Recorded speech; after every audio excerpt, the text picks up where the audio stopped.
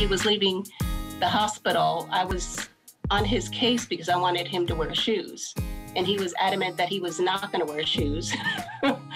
It was one of the most remarkable photos of 2020. Ryan Newman, shoeless, and holding his two little girls, walking out of Halifax Health in Daytona Beach just 3 days after a devastating wreck on the final lap of the Daytona 500. Crash into the wall, into the air goes Newman. But the story of that night isn't just about Newman. It's also about the dozens of first responders who rushed to his side, including one he's known for a few years. We had everything at our disposal, and he required it.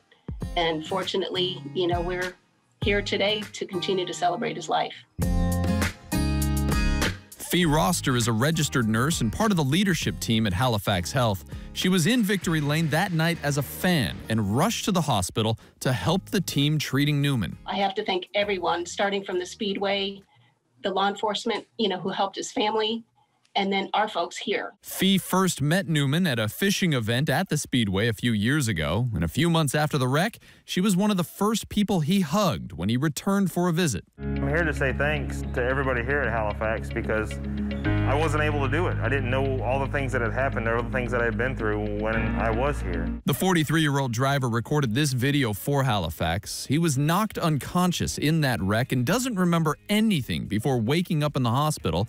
But for at least a couple hours, it seemed his injuries could have been even more traumatic. Seeing the wreck happen in real time, were you surprised that his injuries weren't worse? Yes. To this day, I cannot watch that video because it just hurts, because I was saying, oh my God, I'm going to see you in Victory Lane. And then all of a sudden, in a blink of an eye, someone can be gone. Fee is speaking from experience. She's worked at Halifax Health for 31 years and was part of the infield care team 20 years ago when Dale Earnhardt died at Daytona.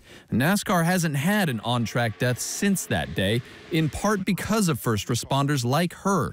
The crews are once again preparing for the Daytona 500. It was a task that is more complicated because of the pandemic, but NASCAR drivers and the rest of us can feel a little better knowing that people like Fee are there, keeping Central Florida strong. As for true preparation for any trauma patient, we do that on a daily basis, and we do it well. Yeah, and, absolutely. Again, we make miracles happen here, and so I'm very proud of that. 1 year ago. We're just hoping, of course, that her services and the ER is not needed. Not needed, exactly. Yeah, for the Great race story, weeks. though, by Joe Kepner. And those races all get cranking up this week, so we'll see how it goes.